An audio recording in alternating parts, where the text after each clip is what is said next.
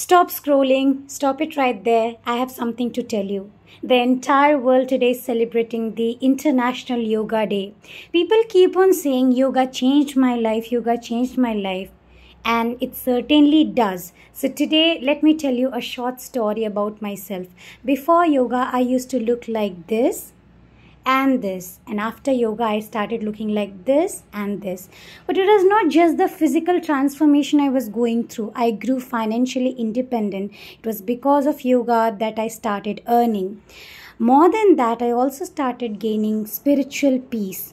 I started looking for positivity and for acceptance in my own skin. I started to enjoy the small things in life. I started to admire myself. And it indeed was a beautiful feeling. I got invited to colleges, to schools as a yoga expert. I joined a school where I teach English and yoga. So definitely yoga has given me every single thing that I have today.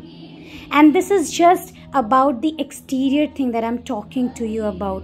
It has a lot more interior peace and calmness that it brings with itself that nobody can understand unless you experience it. So my dear friend,